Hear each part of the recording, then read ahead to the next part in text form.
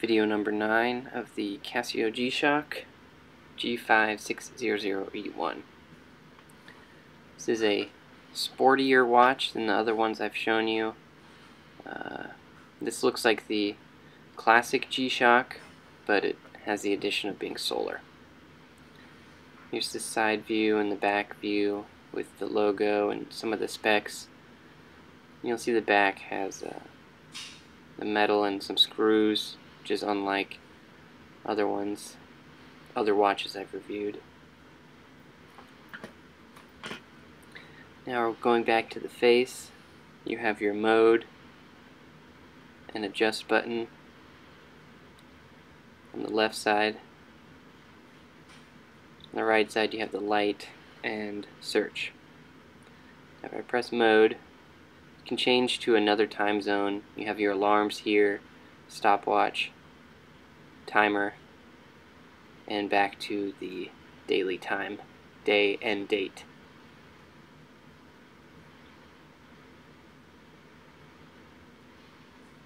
Turn off the light so you can see the backlit.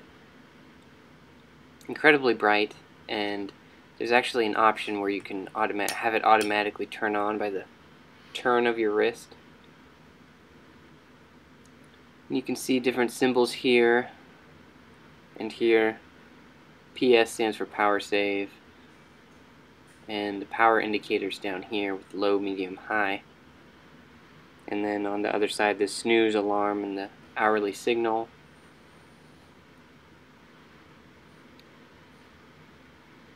I'll show you how it sounds with the alarm and how to set this. And if you all like this video, please leave a comment and let me know if you want me to show you all the different functions. That would be a more in-depth video, which actually might be kind of interesting. But with this watch, it's incredible how many things it does for the price.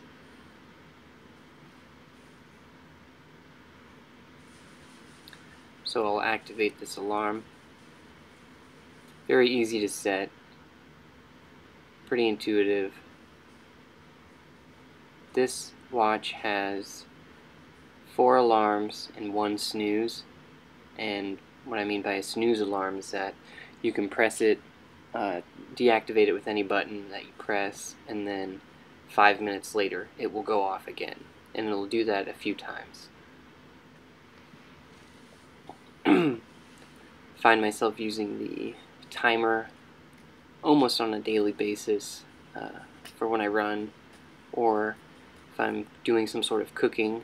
This is a very practical watch, which is why I've now adopted it as my daily watch. Aesthetically, it's not as pleasing as some of the other ones, but its functionality is amazing.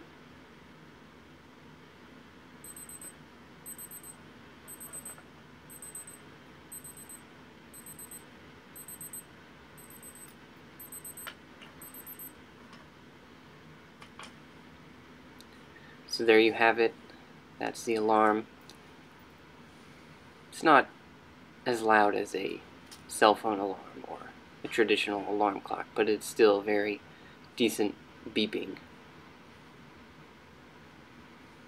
Overall, I would recommend this watch for the utility. Here's a wrist view. Thank you for watching. Please comment and subscribe.